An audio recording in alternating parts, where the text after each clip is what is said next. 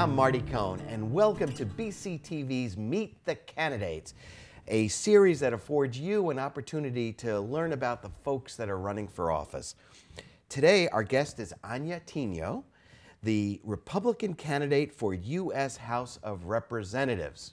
Welcome, Anya. Thank you for having me. Okay, Appreciate it. thanks for coming all the way down. So, you're running for the first time for a political office to try and unseat a six-term incumbent, Democrat Peter Welch, in the November 6th election. Correct. Why? Lots of reasons why. One of the main ones is that I just feel that the state of Vermont needs better representation, more comprehensive representation, and the people's voice needs to be somebody that is in tune with the people, and I am. Great. All right. Well, the other thing, you're at 25, you're the youngest an individual can be to run for the U.S. House. Yes, there are laws about how old you have to be. Well, but so you made that. I did. So do you think that's an advantage? I do. I think that the youth in the state are leaving for better opportunity every day, and it takes somebody their own age to understand what they are seeking, what they need to do, and that's what I'm going to be there for. I work full-time. I understand the struggles of just paying your bills, all of these different things, so I think that that perspective in Washington is necessary. Oh, so tell you work full-time. What do you do? I work in advertising for a newspaper. Okay. I'm an advertising executive for Newport Daily Express. Oh, okay. I said, we were talking before, I vacationed there, I read that paper, Yes. so that's really good. So the last Republican to represent Vermont in the House, I went back and Googled this, was Peter Smith in 1991. Been a while. Been a while. Do you think Vermont will go for a Republican? I think that they could. I think that this is the year where everything has changed so drastically in the political scene since the last election that it's very possible for a Republican to win the state of Vermont and to start turning things around. When you count from 1991, it's been quite a long time of single-party leadership. It's always good to shake things up and get a fresh perspective. So. Okay, well, so what issues do you think, what are the burning issues for, let's break it down in terms of Vermont and then the country, if there's a difference between the issues? There are some differences, and then there are a lot of similarities. Of course, being in U.S. House, my purview would be the nation. But what is good for the state of Vermont is oftentimes going to be good for the United States. I think that people in general, when they are doing well, Vermonters are United States citizens, so when people are doing well, then the country is doing well and the state's doing well. My focus will be on the top three things of my campaign, which is constitutional rights, preserving constitutional rights, and with a focus on the Second Amendment. Economy, growing our economy, working to bring jobs to the state and keep the young people here to work, and to strengthen agriculture, which is something that the state of Vermont has been known for and built upon for centuries, if you will, and is now becoming almost obsolete in the state, and we need to work very hard to turn that trend around. So let's go into those issues, because you listed them on your website. Yes. AnyaForUSHouse.com. Correct. Okay. Anybody who would like some more information can go to AnyaForUSHouse.com and find that information. You can also follow me on Facebook or Twitter if you so have those things. Most people have Facebook, some have Twitter, but I try to be accessible. Okay, that's great. That's great. So let's break it down. Constitutional rights. Yes. Which constitutional rights are we talking about for you? All of them. All of them? The Constitution guarantees us certain freedoms and liberties, and it is of grave concern to me that I see that those are constantly being whittled away at. And the Constitution is what we built this country upon. It is the law of the land, if you will, and it's very important that we maintain it as such, as written. By far the biggest one that is being chopped at is Second Amendment rights. And there's all kinds of conversation about safe gun control, responsible gun control, but it is diminishing a freedom that has been guaranteed to us in the Constitution, and we need to protect that at all costs. Without being an armed country, we are no longer a completely free country. And it's important to maintain the right to protect ourselves, our property, our families, our homes. All of these things are very important, and that is what the Constitution guarantees us with the Second Amendment. So, but in terms of protecting us, we're talking about gun control, a big issue here in Vermont. Are there levels of it? I mean, what about assault weapons? I mean, is that something? The Constitution does not make provisions for assault weapons, but it's common sense when you read it that in the 1700s they owned muskets and the people owned muskets, the government had muskets. Currently we have semi-automatic and automatic weapons. The government has these and the people have these. This is how it translates. Right. It's important to maintain equality across the board. Okay, so you're saying because the government has assault weapons, we should have assault weapons? People should have? That's what the Second Amendment states because of that. I'm asking you, though. Whether you have assault weapons open to the public, I think that there is a necessary look into why somebody is having them, and that's fine. Currently, I believe it takes 2 years to purchase one of these weapons, and I think that most people would not choose to do so. Semi-automatic is more than sufficient for most people, but if they so choose to and are deemed no threat, then I don't see why they shouldn't be allowed to. Okay, and economy was the second issue. Correct. What do you think we should be doing for the economy that's not happening now? We need to change the landscape to bring business to the state of Vermont. We need to actively go after businesses and ask them to come here and provide jobs for our populace, because we do not currently have a very business-friendly state. Taxes and regulations are very prohibitive. New Hampshire, right across the river, does much better than we do in business, and we need to turn that around if we wish to maintain an economically viable community and economy in general. Okay, so I hear it, but do you have any ideas in terms of how we would go about doing that? As I said, it's due to taxes and regulations, and having somebody actually go out and talk to these businesses and tell them about the benefits of coming to the state. Like I said, actively go seek them. I'm in advertising. This is what I do. Right. I go talk to businesses all the time and tell them the benefits of using a product. I could do that for the state of Vermont and would be happy to do so. Okay, and then the third was agriculture. Yes. Right. So, what are we going to do? A personal passion of mine. I grew up in agriculture and managed a dairy farm right out of high school, so I'm keenly aware of the struggles that they face every day. We need to also work on taxing and regulation and so forth to bring young people back into the agricultural field and make it an economically viable option to support them and their families.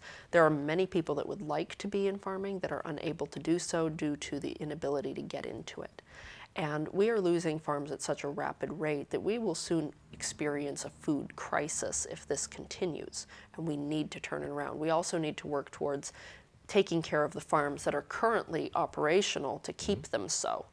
And my ultimate goal is to move government out of the agriculture.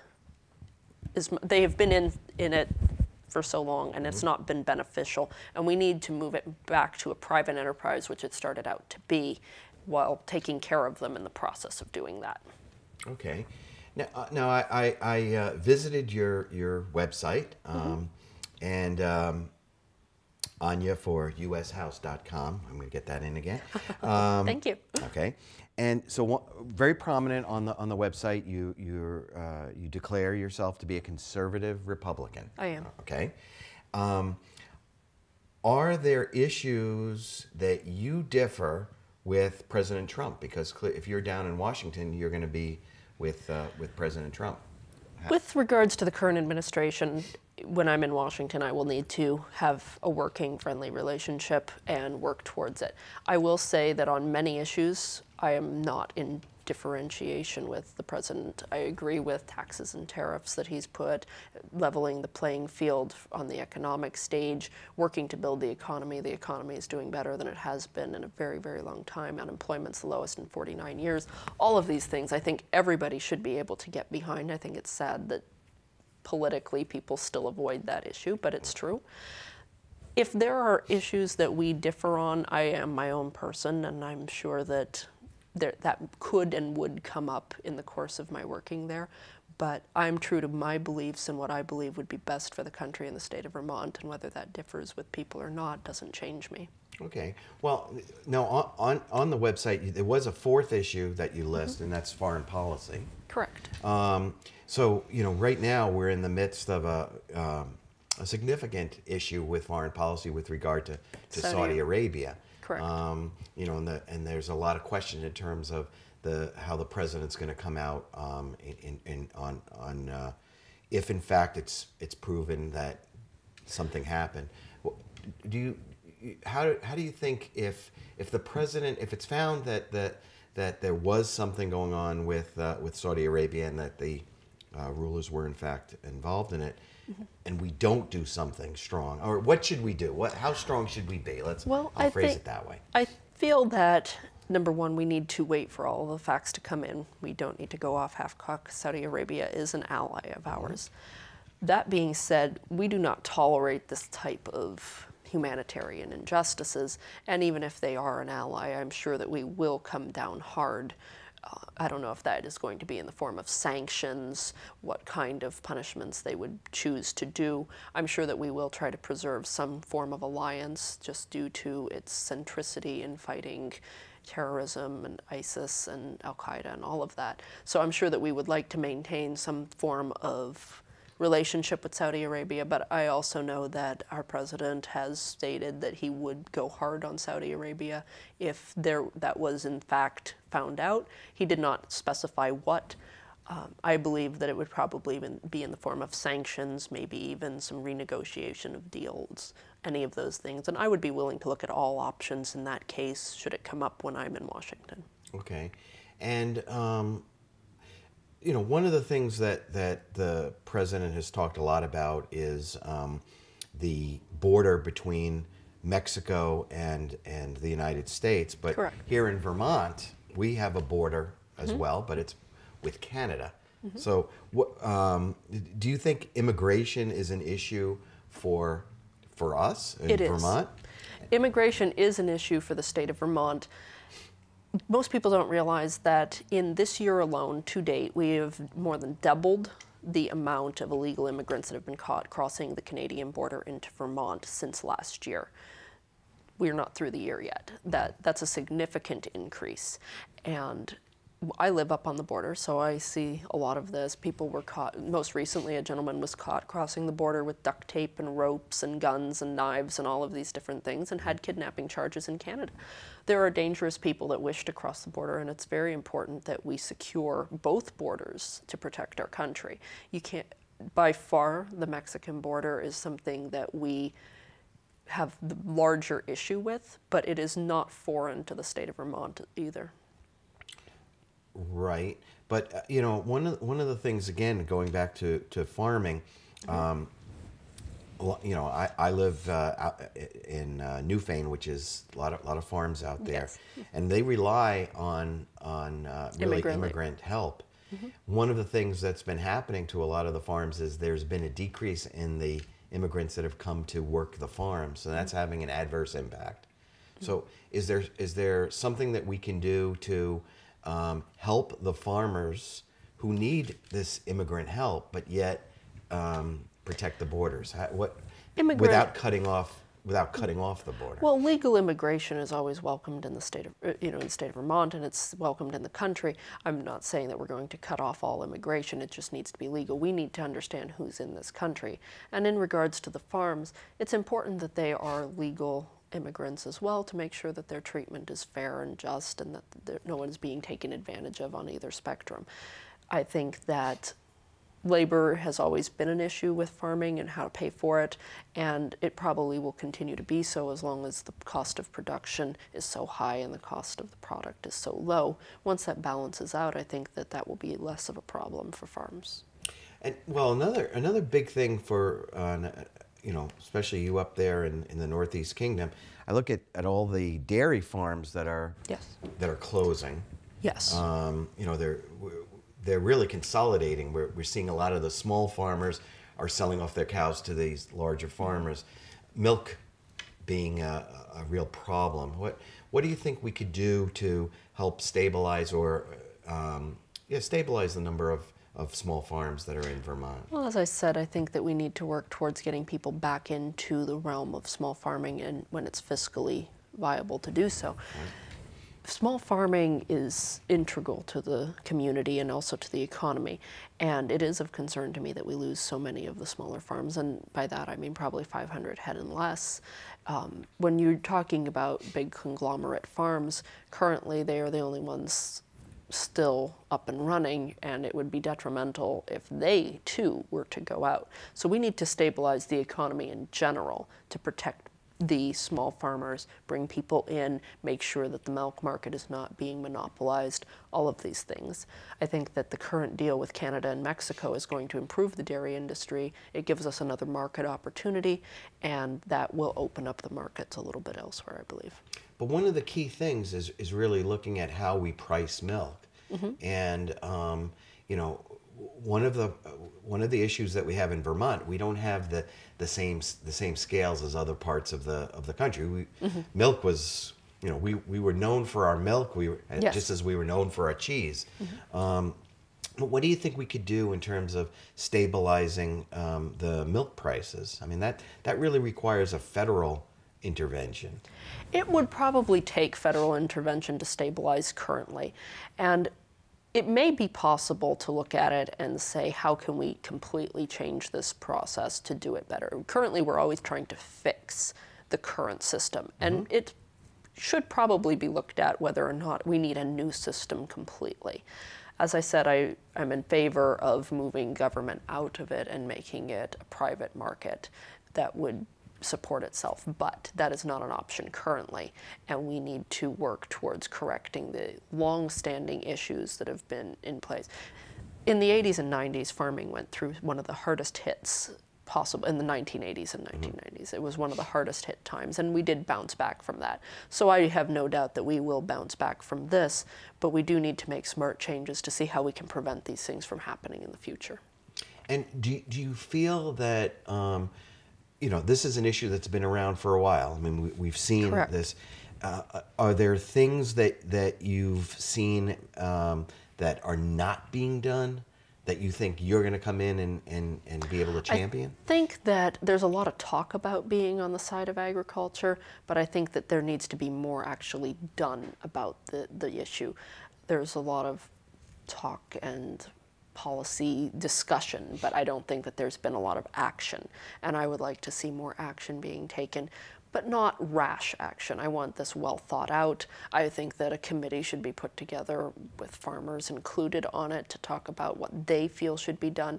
It's very important to have everybody's voice at this table to figure out what needs to change, and farming is, as I said, integral to the community and integral to our food supply, so it's a very pressing issue that is not getting the attention that it deserves.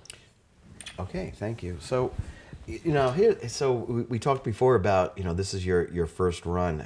How are you enjoying campaigning? It's not bad. I actually enjoy it. I've traveled around the state and I've talked to people, and I've had so much opportunity to discuss what the true worries and concerns are of the people that would be the voters, and it's been very enlightening. I have to say, it was my pleasure to do it. I've been enjoying it, and the thing that I hear most is thank you for running, and how concerned they are that our country is not what it needs to be, that it's being eroded, their freedoms are being taken, that the economy is bad. All of these things is a concern that I hear the most. And what I find sad is that the rest of the country is doing pretty well economically, and the state of Vermont is being left behind due to the policies that we currently have. And we need to turn that around so that we can start to reap some of the benefits that the rest of the country is enjoying. Okay. So as you're traveling around, so how are you getting your message out? I mean, you're going to... Well, you're helping me with that right now. Well, no. Yes, okay. And yes, No, BCTV, Meet the Candidates. A wonderful, yes, we... No, mainly, I travel around and I talk to people. I have a very dedicated group that helps me. I've got yard signs. If anybody wants them, they can always contact me or the county chairs and get yard signs. I've done a lot of interviews. I'm going to be doing some other mass media, and final push, as they say. But I've done the debate, and I've done these types of TV interviews, which have been helpful. I get good response from them, and I'm glad to know that that people look into community television as a way to learn about their community. I think that's necessary, and I think that you do an important work with that. Thank you. But so you've had an opportunity to debate. I debated Peter Welch yesterday. Oh, yesterday. Yes, it's on Vermont PBS and possibly VPR's website. So that's where it would be. Okay. If somebody wants to go look at it, I'd be happy to have them view the footage. And how did you do? I believe I did well. I've not heard otherwise. Okay, that's good. But it's really what the voters felt that I did. I felt that it was a good debate and a good exchange of ideas, and there was even some ground where Peter Welch could agree with me on things, so I think that that's important. I think that it's important to realize that it's not all partisan, that there are common issues that people can come together on, and whether you're a Democrat or a Republican, you care about the same things, you just have a differing opinion about how to correct them. Right. And I think that it's important to realize that we can maintain civil dialogue and make positive changes without becoming, too polarized. So not only are you a conservative Republican in Vermont, that's okay. So that puts you in a certain thing, and you're a young conservative Republican. I would also be the first woman sent to Washington, and that's where I was going to go. So you'd be I'm a first of many things. First woman. So do you think that that we're seeing a lot of women running for political office, and kudos to you really for running. What do you think that this is a trend that's happening that's going to be something that the Republican Party will also embrace? Because are the Republican and forgive me for not knowing this. I hear a lot about a lot of women on the Democratic side. Suddenly we're seeing an upsurge. What about on the Republican side? Are you finding kindred? There are a lot of Republican women. I think that it's a common misconception that women aren't as Republican as men. I think that in the state of Vermont, there's not as many Republican women as other places, but there's a lot of them. And I do find that for instance, the lady running in Colchester, Desiree Moore, and there's, I believe, Sarah Toscano, and Vicki Strong in my area. All of these women, forgive me, I'm not naming all of them, but there are quite a few actually in the state of Vermont that go to the Capitol in Montpelier. Right. So I would just be the first woman sent to Washington from the state of Vermont. And Mississippi was the other state that had not done that, and they recently did when their representative retired. I believe it was due to health issues, and his replacement is a woman, and I believe so. That is.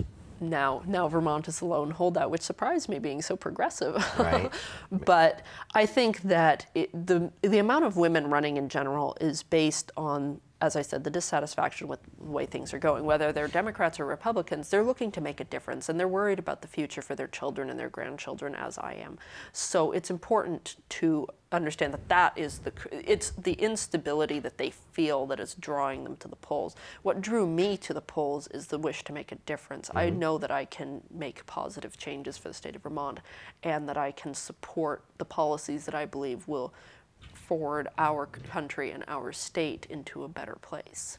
So who's your mentor? Who has helped you the most to get to this point? A lot of people have helped me a great deal, and I don't have time here to thank all of them. But I will say that the county chairs, I will give a shout out to all of the county chairs, especially Orleans County Chair Chet Greenwood, who's been wonderful about helping me reach out to the party, get involved. And the party has been wonderful in general. They've been very welcoming and very supportive. So all of those people were instrumental. And in order to get me as far as I've been, I would say it's my mother. She's the most inspirational person I've ever met. Okay. And very, very smart lady, very smart lady. And she's been very supportive and helpful. And I will say that without her, I wouldn't be here. Okay, So. well, that's moms are always important. Let's shout out to mom. But has your mom been on the campaign trail with you? She's done different things. She doesn't usually travel around. She's kind of shy. Okay. But that's okay. So was I. Right. but she's been very instrumental behind the scenes, and she does a lot of my campaign management and things like that. So I have to say she's worked harder than anybody else besides me on this, and I appreciate it. Now, have you, what about nationally? Is there, you've gotten a lot of help, from the Vermont Republicans, you say? I've been in touch with the National Party as well, and again, very supportive. So we're working on how that will play out for me in the last coming weeks here before the election. And as I said, supportive and helpful and very forthcoming with information that would be useful. Great. Well, well, let me just say it's really wonderful that you're running, and we really appreciate you stepping up to do that. It's my pleasure. That's really good. Anya Tynio, Republican candidate for U.S. House of Representatives, thanks really for coming all the way down. I really appreciate that. You can learn more about Anya by visiting her campaign website, anyaforushouse.com. The general election is Tuesday, November 6th. Remember, you can actually vote early in person. You can vote absentee by mail. You can vote absentee hand delivered. You can even call up and find out if you can vote at home on Election Day. The important thing is, please vote. Thanks for watching.